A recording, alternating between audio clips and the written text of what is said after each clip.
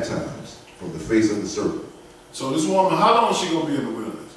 A time is 1 year, time is 2 years, half a time is 3, it's a half a year, which is 3.5 years. This is how long she's going to be in the wilderness. And the church, these Sunday churches don't know nothing about that.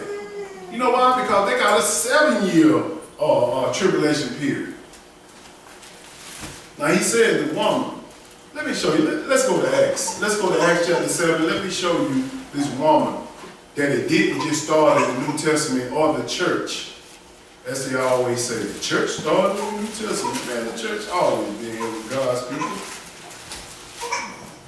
Acts chapter 7, verse 37. Just showing you that the church, and who is it, and where did it start? Acts chapter 7, verse 37.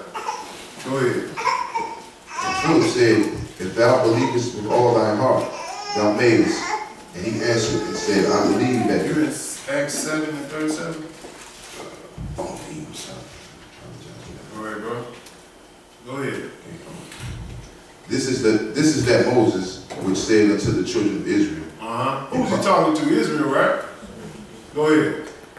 A prophet shall the Lord your God raise up unto you of your brethren. Yes, sir. Like unto me.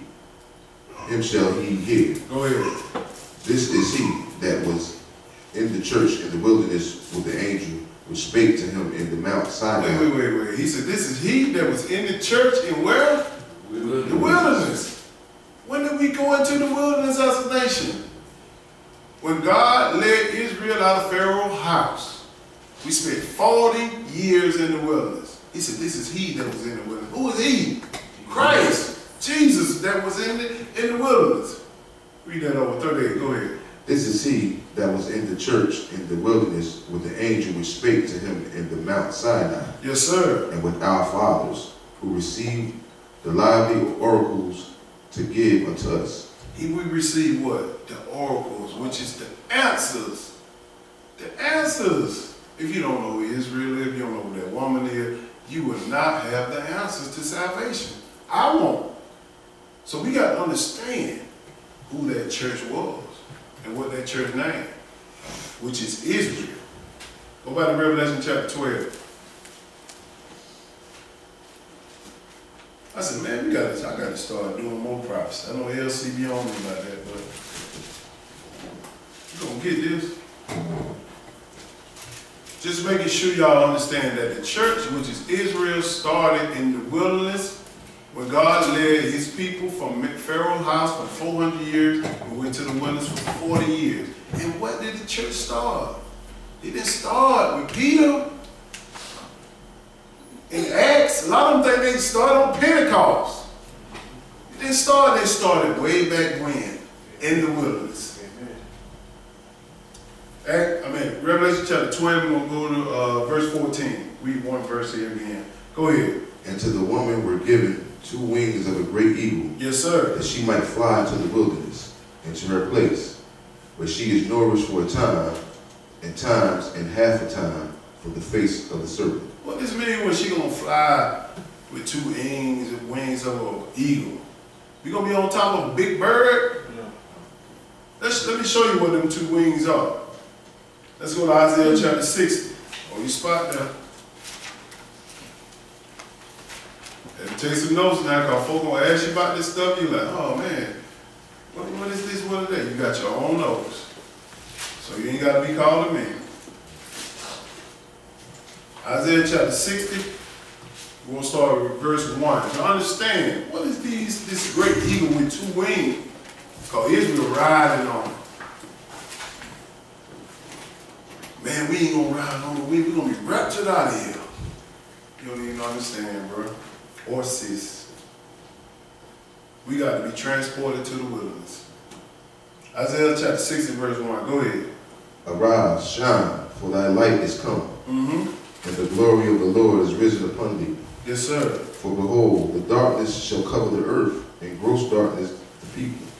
But the Lord shall arise upon thee, and his glory shall be seen upon thee. When the great tribulation comes, It's going to be great darkness. Darkness that we ain't never seen before. It's going to be destruction from one end of the earth to the other end of the earth because it's going to be so much clouded. Even the sun ain't going to give it light and all that stuff, man. It's going to go down in the great tribulation. But if you follow the woman into the wilderness, we're going to have everything good. Water, food, and all that. And they ain't going to be able to get in there and mess with us. But you follow this other woman, you're going to be a part of this great tribulation that's going on. You can't get caught outside that wilderness now. Go ahead. 3. And the Gentiles shall come to the light, and kings to the brightness of thy rising. So the Gentiles going to come to the light. They're going to say, oh, they are the Israelites. We got to help them so we can get a blessing. They're going to help us. So stop worrying about a passport. I know I gave y'all a passport, but they're going to provide a way. Just like Pharaoh got tired of us in Egypt, all them destruction coming along, the same thing going to happen today. Ain't they getting tired of black folks now? Yeah. Every time you see it on the news, either we get arrested, or we killing somebody, or we stealing, or we doing all this stuff that's against the law. They getting tired of us. And guess what? They making machines to replace us all. They got a plan coming on, and God done told us about this plan inside of the book. They make a machine to replace us all. Go ahead. 4. Lift up thine eyes round about, and see, all they gather themselves together. He tell them, look at your eyes, lift up your eyes round about and see that I'm going to gather them together. Go ahead. They come to thee. Thy sons shall come from far, and thy daughters shall be nursed at thy side. So the sons and daughters of Israel are going to come from far. This is transportation. Go ahead. Then thou shalt see and flow together, and thy heart shall fear and be enlarged. Yes, sir. Because the abundance of the sea shall be converted unto thee. The forces of the Gentiles shall come unto thee. He said, what is the forces? The military. They're going to have a spot for us. They're going to transport us. The forces. Don't worry about the transportation. We're going to get there. Go ahead. The multitude of camels shall cover thee. The dromedaries of Midian and... Oh, we finished that. Jump down to verse 9, verse 8. Okay.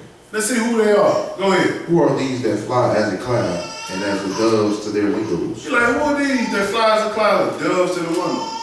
Understand, Isaiah never seen an airplane. He says like a bird with windows. When you look at an aircraft, what it look like to you? A bird with windows. This is how he described it in his day. This talking about over 2,000 years ago. He said he come in with this precious cargo on a bird with window, which is a plane, to be transported. Go ahead. Surely the isles shall wait for me, and the ships of Tarshish first, to bring thy sons from far, their silver and their gold with them, to the name of the Lord thy God, and to the Holy One of Israel, because he hath glorified thee. He gonna glorify us that day. He said, surely the islands shall wait, or the isles shall wait for them, and ships. We not only just gonna have planes, we're gonna have ships too. So this is the only time I'm gonna go on a cruise right here if I can't get on that plane. And he said, he's the first brought his sons from far, and their silver and their gold with them. Meaning we're gonna have precious silver, gold, money, everything to make sure we taken care of, paying our way.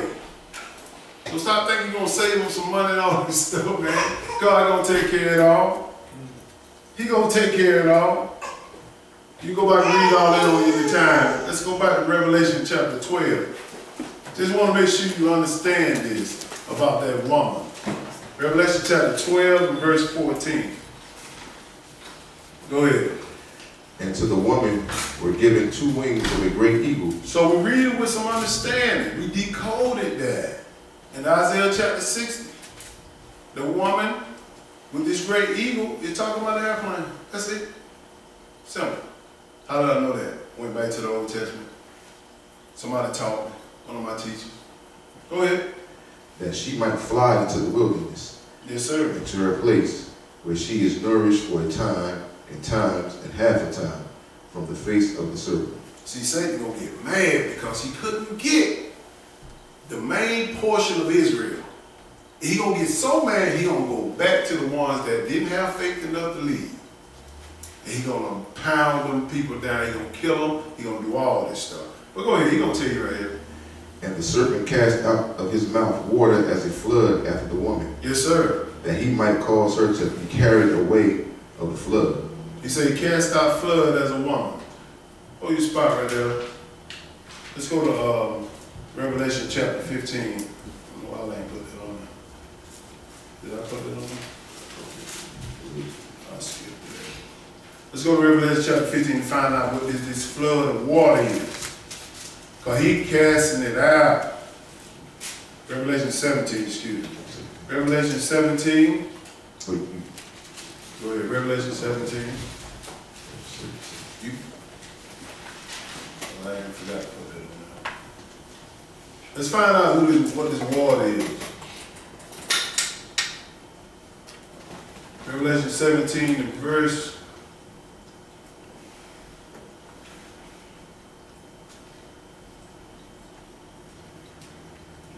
I'm getting ahead of myself. Verse 15. No, I'm getting ahead of myself. Sorry about that. Let's go back to Revelation chapter 12. I'm getting ahead of myself. Let's finish that out. I'll go back and I'm going to interpret all that. Go ahead, verse 16. And the earth helped the woman, and the earth opened her mouth and swallowed up the flood which the dragon cast out of his mouth. See, when Satan going to start, he said he's going to send his flood of a multitude, meaning his army, after Israel fleeing. Just like when you saw the movie Moses and the children of Israel crossing the Red Sea, and they were running, and Pharaoh running behind, they're going to be the exact same way. They're going to be running, and the earth opened up for Israel at this time, and the earth helped them. Just like back then with Moses, same thing, the water opened up, and they swallowed up Pharaoh and killed them all. Keep going. Because he's mad now, he's going to be very mad. Go ahead. And the dragon was wroth with the woman, and went to make war with the remnant of her seed. Now he said the dragon was wroth, meaning angry with the woman, which is Israel. He said went to make war with the remnant of her seed. That's the ones that got caught outside of the wilderness. They didn't make it. He said, yeah, I'm going to find the ones that trying to keep the Sabbath. I'm going to find the ones that don't eat unclean food. I'm going to find the ones that don't celebrate Christmas, Easter. I'm going to find them and I'm going to deal with them. I'm going to persecute them. Start over, 17. And the dragon was wroth with the woman. Yes, sir. And went to make war with the remnant of her seed. So he went to make war with the remnant of the seed? Why? Go ahead. To keep the commandments of God and have the testimony of Jesus Christ. You ain't going to be able to keep no commandments of God once this time hit. You're not. You won't keep them to death. That's the only way you don't keep them. They're going to find the ones that try to keep a Sabbath day in a barber shop or try to keep a Sabbath day in their house. They're going to find them. Because God said, I'm going to let them destroy all the people that didn't get in. He said, Satan going to prevail. You can read that in Daniel chapter 7. All day, every day. He went back to make war to the ones that keep the commandments of God. Because God woman fled into the wilderness. They protected. They got food, they got water, they got protection, they got all this stuff. Ain't no smoke, nothing like that. He protecting us. You finished with that? Yes, sir. Let's go to Revelation chapter 13 and verse 1.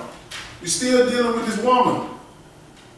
Now we're dealing with the beast and the image. But we got to decode some of this stuff because we read right through it, we won't understand what's going on. I know I did. Y'all might be a little smarter than me, but I didn't understand, so I got to go back and forth to understand it. Revelation chapter 13 and 1. Go ahead. And I stood upon the sand of the sea, and saw a beast rise up out of the sea, having 7 heads and 10 horns, and upon his horns 10 crowns, and upon his heads the name of blasphemy. Now we just showed you about those 10 horns, about those 7 heads. Those 7 heads are the Gentile dynasty reign. I just read from Nebuchadnezzar, Darius, King Alexander the Great and 4 generals, and the 10 horns is the European Economic Community, which is the United Nations. They're going to be in power. And they're going to war against each other. He said, what now? He said, and he saw the beast rise out of the sea. Let's define what is the beast. What does that mean? Let's go to Daniel chapter 7 and verse 1. Daniel 7 and 1. Let's define what is the beast. Y'all see it all day. LeBron James is a beast.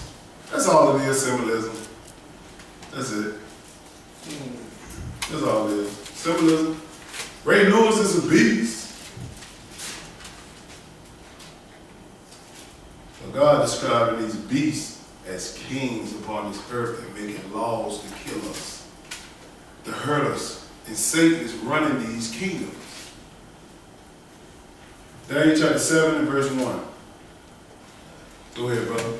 In the first year of Belshazzar, king of Babylon, Daniel had a dream and vision of his head upon his bed. Yes, sir. Then he wrote the dream and told some of the matters.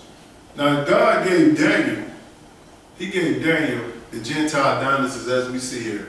He in Babylon right now. That Belshazzar, that's what they named Daniel at one time. No, excuse me. Belshazzar took over for Nebuchadnezzar. That's his son. And he said he had a vision that he didn't understand. Well, Daniel had a vision that he didn't understand about Babylon.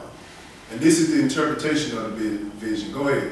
Daniel spake and said, I saw in my vision by night, and behold, the four winds of the heaven strolled upon the great sea, and four great beasts came upon from the sea, diverse one from another.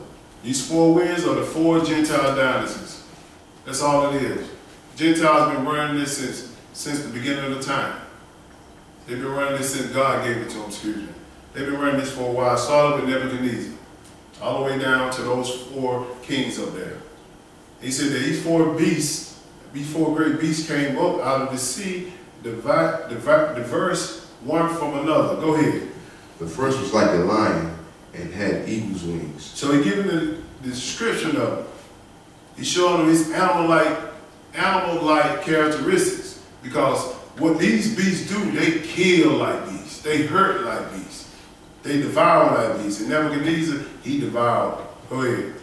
I beheld till the wings thereof were plucked, and it was lifted up from the earth, and made stand upon the feet as a man. Yes, sir. And a man's heart was given to it. This is Nebuchadnezzar, the first beast. Go ahead. Which is like a lion. Go ahead. And behold, another beast, a second, like to a bear. And it raised up itself on one side, and it had 3 ribs in the mouth of it between the teeth of it. And they said unto it, Arise, devour much flesh. This is Medo-Persian Empire, the second Gentile dynasty, or the second wind. Go ahead. After this I beheld, and lo, another, like a leopard, which had upon the back of it 4 wings of a fowl. The beast had also 4 heads, and dominion was given to it. He's telling you right here, this leopard, which is Alexander the Great, he's that beast. He had 4 wings, which is his 4 generals. Once he died, because he didn't have a strong enough successor to take over his kingdom, he gave it to those 4 generals. And they divided his kingdom up into 4. And the last kingdom that we are in today is the Roman kingdom. Jump down to verse, to get some understanding, jump down to verse 15. Because we defining what this beast we see in Revelation chapter 13. What are they? Because Daniel didn't know. When we first time we read this, we was like, man, I don't know what's going on with this. Revelation chapter 13. What I said? No, we still in Daniel, they're right. Daniel chapter 7, verse 15. Go ahead. I, Daniel, was grieved in my spirit in the midst of my body, and the vision of my head troubled me. I bet it did trouble him. You think about it, you never seen some of this stuff he describing as beasts, these kings. Go ahead. I came near unto one of them that stood by, and asked him the truth of all this. Yes, sir. So he told me and made me know the interpretations of the things. Yes, sir. So he gave an interpretation of it. He described something so that we would know about in our generation, which is we defining one of these beasts. Go ahead. These great beasts, which are 4 kings which shall arise out of the earth. That's the interpretation of Revelation chapter 13. That's the interpretation of a beast. It's a king. Now let's go back to Revelation chapter 13 and read with some understanding. Revelation chapter 13 and 1. Because we got to know who this woman is. And we got to know who Israel is, because Israel is fleeing in the wilderness. From who? The beast and his image. We're going to break the image down too.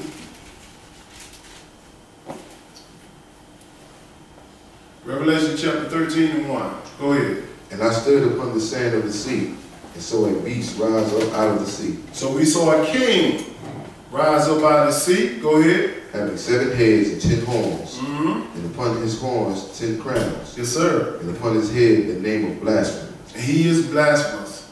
That is a Roman Catholic Church having a king who's going to run this military. This is beast. He going to run it. He said one thing, the beast rise up out of the sea. This is talking about a literal sea? Oh, let's see what he's talking about, this sea. Let's go to Revelation chapter 17. Verse 8. So you go back and forth and decode this book. Because we got to know about this woman fleeing from this beast in her image. Revelation chapter 17 and verse 8. Go ahead, brother. The beast that thou sawest was, and is not. So we're going to plug in the king that you see is not, which is wrong. Go ahead. And shall ascend out of the bottomless pit. Read that over. Okay. The beast that sawest was, and is not, and shall ascend out of the bottomless pit. When he talking about the bottomless pit, he's talking about the world, because at this time the world going to be in total destruction. And it's going to be at its bottom, on its last lamb. Go ahead. And go into perdition. What is perdition? Destruction. Right. Go ahead.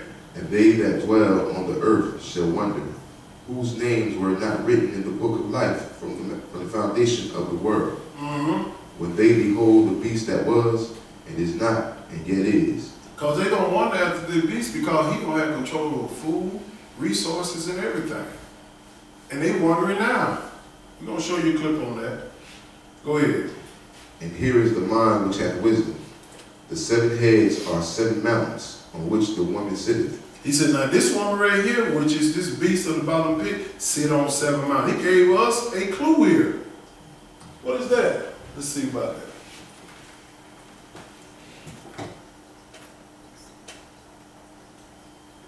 So he giving us the description where these 7 heads are. Read that again. And here is the mind which hath wisdom. The 7 heads are 7 mountains, on which the woman sitteth. Yes, sir. So these 7 heads, which is 7 mountains, where this woman sitteth, the church, it sit on 7 hills. This is wrong. It sit on the Quorum Hill, the Venom Hill, the Capitol Hill. I might not be pronouncing the hill right. It got 7 hills that it sit on. This is the real estate of Rome where it sits at. And God tells us about this king, where his location is. It's all in the book. And they know this. He said, here is the mind which hath wisdom. If you don't understand this, you don't have wisdom. He said the 7 heads are 7 mountains, which is 7 hills or mountain range. This is the location of the beast, of the king that's going to be in power at the time that Satan set him up. Jump down to verse 12. You finished with 9? Yeah. Okay, verse 12, go ahead. And the 10 horns which thou sawest are 10 kings. Yes, sir. Which have received no kingdom as yet, but receive power as kings 1 hour with the beast. That is when we talk about Daniel chapter 7, that's the 10 toll, which is the European Union. The European Union or the United Nations. They're going to come in power at this time. And they're going to run it. And the United States is going to have to join with them. A lot of people think the United States is big. Man, we so small, you can't even see us in this thing. You don't see nothing about the United States. And you got a lot of brothers who confuse Babylon for the United States. That ain't talking about, it's talking about the system. a system, this Babylonian system that is ran all over the world, that everybody's taking part of it, that is in the world. He said he saw 10 kings, that's the United Nations, which is, we saw on the map, saw on the picture with Daniel's statue, which is the 10 toes. Go ahead. 13. These have one mind and shall give their power and strength unto the beast. Yes, sir. These What is the beast? The king. And that is the king of Rome. He sits right here on that throne on 7 mountains. That's the clue God gave us. Go ahead. These shall make war with the Lamb. They made war with who? That's Jesus. They're going to make war with him. They know exactly who he is. And they're trying to take him down just like their father tried to take down God in heaven. And Michael cast him and the third of the angels out, just like Jesus is going to do the same thing with him. Christ is going to take him down. Go ahead. These shall make war with the Lamb. Yes, sir. And the Lamb shall overcome them. So I told you, the Lamb going to take him down. So stop thinking that you're going to take over any part of this system as Israelites. We always say, we want our 40 acres of the mule. We want our stuff. We want, man, we ain't going to never get nothing until Christ gives it to us. He going to give us our right real estate, which is the nation of Israel, the land, which some people call Africa, or the land of Canaan. That's our real estate. Go ahead.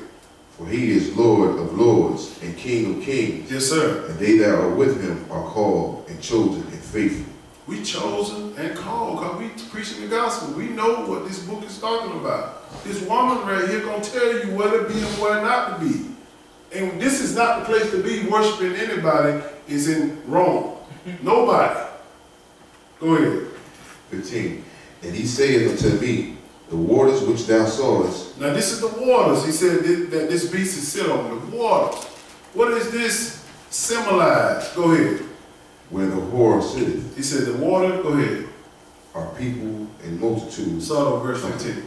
And he said unto me, the waters which thou sawest. He said the water that you see, go ahead. Where the whore sitteth. Where the horse sitting right here on 7 Hill, go ahead. Are peoples and multitudes and nations and tongues. He run a whole lot of nations. You know how? Because he the one gave him Christmas. He's the one who gave him Easter. That's how you know the whore is running your house. That's how you know this other woman running out. You got the Christmas tree up on December 25th? Oh yeah, you're a Roman. Now I'm a Baptist, you're a Roman Baptist. I'm non-denomination. You a Roman non-denomination. These folks come up with all these different type of religions or sectors in religion say that I'm a certain sect. No, it's all about Israel. If you ain't rolling with Israel, you nothing. Nothing. Go ahead. We feel with that? So I just want to make sure you understand that the water that this beast sits on is talking about people. He ruling and reigning. Revelation chapter 13. Let's go back and read with some understanding here. We got to know who this woman is. Because this woman is going to be followed by the beast in his image. If you ain't in a place of safety, which is the wilderness, you will get dealt with. Trying to get a piece of the world. No, man, I just retired. I got my retirement. I got to spend it. Man, you're going to be, man, that's paper. It don't mean nothing to God. Man, I just paid my house off. That's materialistic stuff. Don't mean nothing to God. The only safe spot you and I are going to have to be in, the only safe spot that we can be safe in is in the wilderness at this time. Period. Follow this woman. Revelation chapter 13:1. Go ahead. And I stood upon the sand of the sea, and saw a beast rise up out of the sea, having 7 heads, 10 horns, and upon his horns 10 crowns. Yes, sir. And upon his heads the name of blasphemy. And he speak blasphemy. He changing the Lord's Prayer today. If you keeping up with him, I'm keeping up with him. Go ahead. And the beast which I saw was like unto a leopard. Yes, sir. And his feet were as the feet of a bear, and his mouth as the mouth of a lion. Now he's using all the characteristics of we just read in Daniel. Of all those dynasties, from Babylon, which is Nebuchadnezzar, Medo-Persia, Alexander the Great. He's speaking with all those tongues. He controlling them all. He said, I saw what? Well, yeah, read 2 again. Okay. And the beast which I saw was like unto a leopard, and his feet were as the feet of a bear, and his mouth as the mouth of a lion. Yes, sir. And the dragon gave him his power and his seat and great authority. So who gave these Gentile dynasties all this authority? Satan. Every kingdom that is set up in this world is set up from Satan. Period.